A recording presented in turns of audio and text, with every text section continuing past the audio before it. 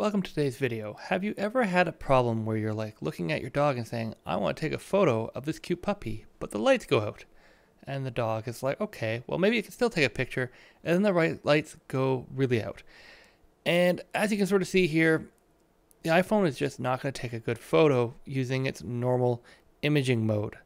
So what you actually have to do is swipe up on photo mode, and then you want to engage what's called night mode, and you can sort of see it in the bottom right corner. You can pull it up and then you can expand the time it allows you to run.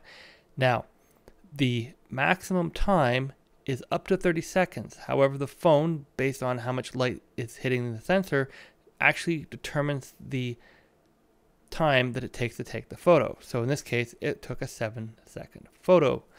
And as you can see here, the photo turned out really well, almost like there was actually light in the room.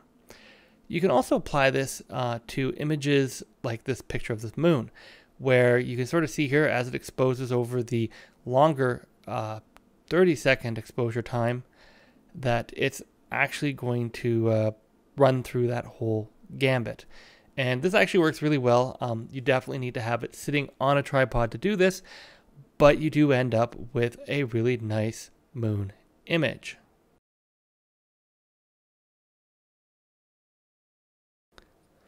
Of course, you can combine the timer and the low light mode to be able to take selfies in the dark, like this one right here.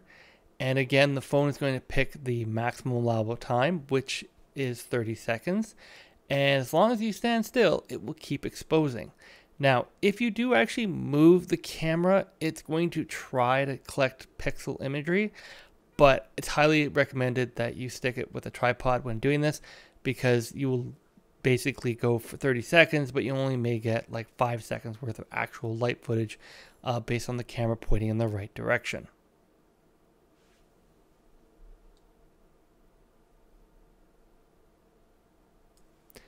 Now you can use this technique for things like light painting and whatever else. Just make sure that you don't have the light on when the camera's counting down. You have to wait until it actually takes the photo so that it doesn't adjust for the image.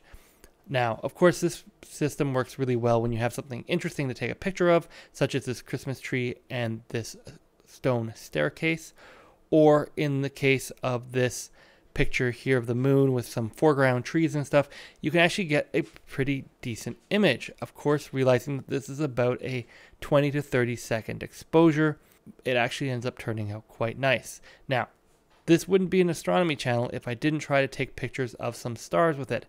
And while taking pictures of stars, and this is a particularly cloudy night, isn't the greatest and you're not going to get the best results, the stars actually end up turning out to be pretty round, which is surprising.